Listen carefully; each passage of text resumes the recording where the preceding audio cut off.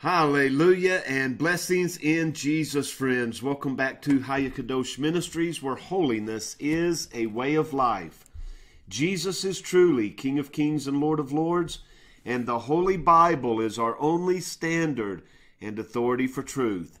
And together God's people say with hearts of praise, Hallelujah. Now I trust that you are feeling blessed in Jesus this morning, that your sins have been forgiven, and that you are at peace with the living God.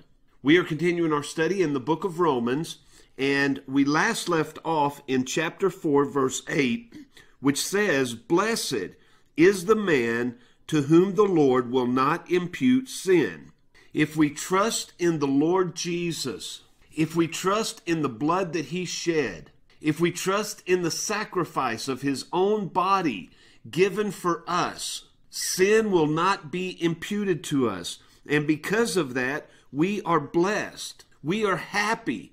We take joy in the fact that we are now at peace with God because of the horrible sacrifice that Jesus made on our behalf. But notice verse 9, it says, "Does this blessedness only come upon the circumcision or the Jew? Or does it come upon the uncircumcision also, or the pagan, the Gentile?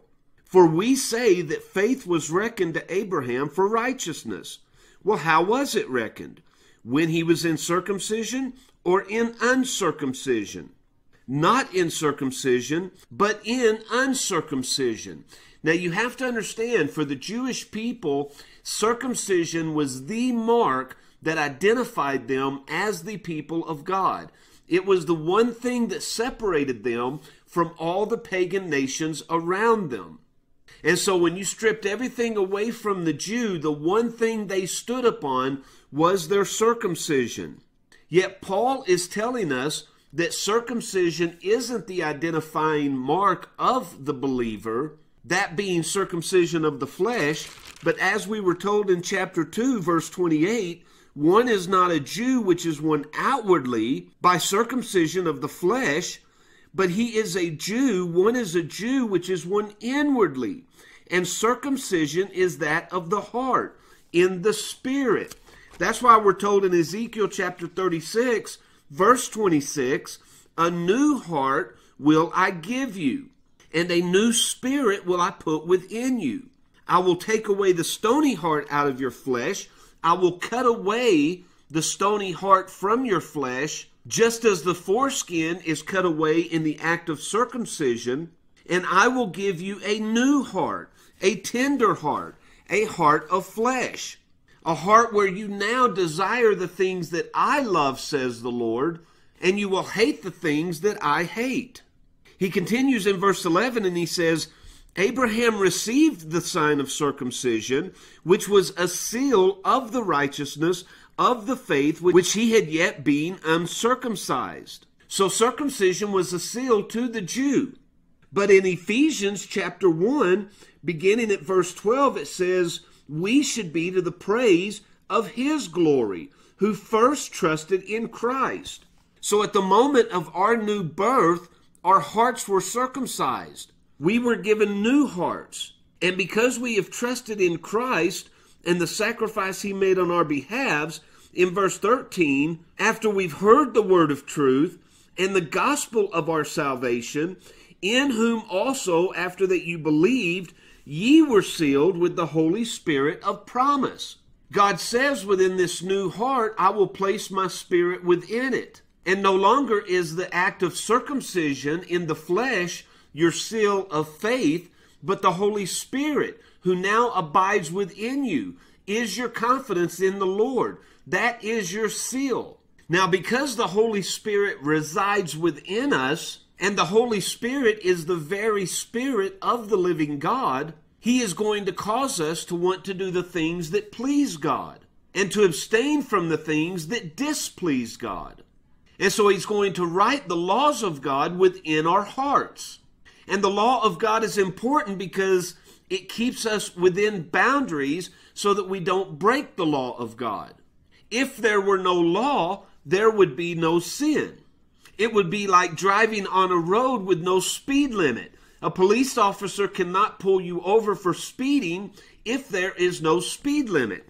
And that's what Paul says in verse 15. The law works wrath. It is punishment from man or from God. For where no law is, there is no transgression. But we know when we transgress the law of God because the law of God is written in our hearts. And the Spirit of God compels us to a life of holiness, to a life of obedience. That's the work that God began in us. In verse 21, Paul says, being fully persuaded that what he had promised he was able to perform. Now he's speaking of Abraham and the birth of Isaac. Abraham was 100 years old when he had Isaac. Sarah, 90. Yet even though her womb seemed to be dead at that age, Abraham trusted God to perform what he had promised. And so too can we, friends. We can trust the Lord to continue to perform the work in us, which is essentially becoming like the person of Christ. In all of our attitudes, in all of our habits, in all of our actions, in all of our thoughts, and in all of our words. In verse 22, it was imputed to Abraham for righteousness, and so it is imputed to us for righteousness.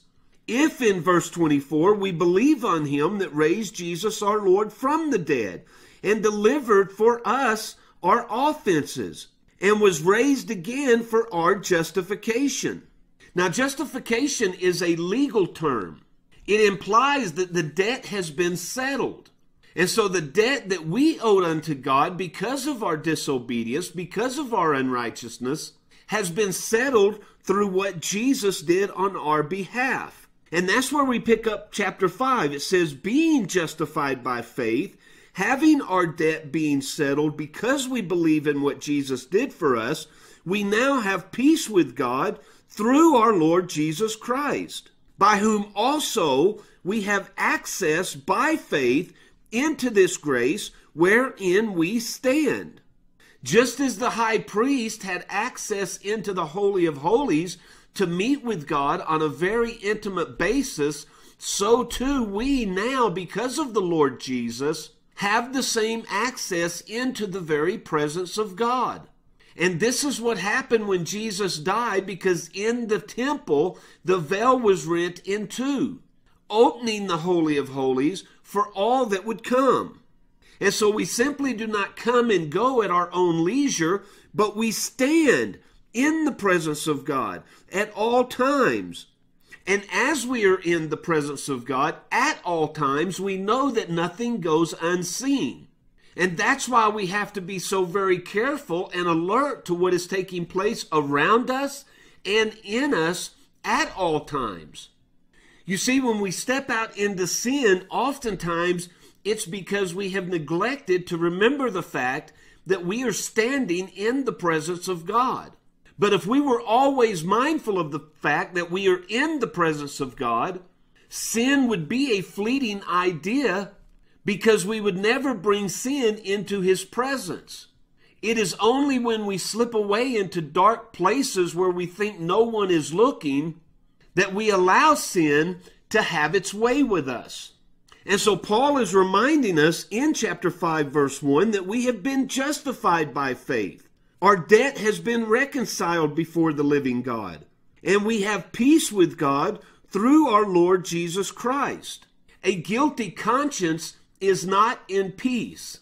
And so the way to keep our conscience clean is simply to remain faithful unto the Lord at all times. And this is most easily done when we realize that because we have access unto this faith through the Lord Jesus Christ, it is in this grace wherein we stand. And now that we can stand confidently before him, knowing what Jesus has done for us, and that we are forgiven, our sins have been forgotten, we can rejoice in the hope of the glory of God. And so, friends, it is my deepest desire for you today that not only have your sins been forgiven, not only have you been justified, not only were you saved, but are you allowing the sanctifying power of God's Holy Spirit to renew you day by day, to empower you to live above sin day by day?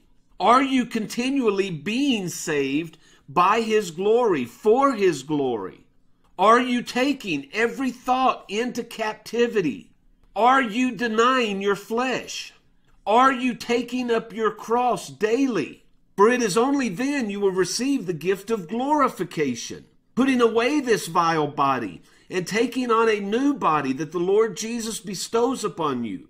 Friends, stand not in what God did for you, but ask yourself the question, what is He doing for you today? Is your experience with Him as fresh and vibrant today as it once was? If it is not, then you are missing something. You're missing the greatest blessing that God can bestow upon men, and that is to walk in peace with God, knowing that there is nothing in your life that inhibits your relationship with Him. You see, it's common that we will talk with others and they will always refer back to what God once did for them. And although that is important, it's not enough. Not for them and not for us, friends. The question is, what is God doing for us today? Is He still washing us in His blood? Are we still receiving His forgiveness? Are we still allowing His Holy Spirit to infill us, to empower us, to enable us? Are we still in constant fellowship with Him? Are we still reading and studying His Word? Are we still telling all who would listen of His love and grace, of His forgiveness, and of His mercy? Have we left the elementary things which once made us a follower of Jesus to move on to bigger and better things, forgetting that it is the basic elementary things that keep us in faithful, consistent fellowship with Him? And that's why Jesus warns us, do not lose your first love. If you have lost your first love, go back and return to the things that created your first love, that kept passion in your soul for the things of God. Because it is only there, in those moments, that you have peace with God. Well, we're going to close there today, friends, and I'm so grateful again that you're with us, that you're sitting under the teaching of the Word of God, and I trust and pray that your life is being changed by doing so. Now, as He wills, and until next time, friends, I truly love you. I'll see you on the next video.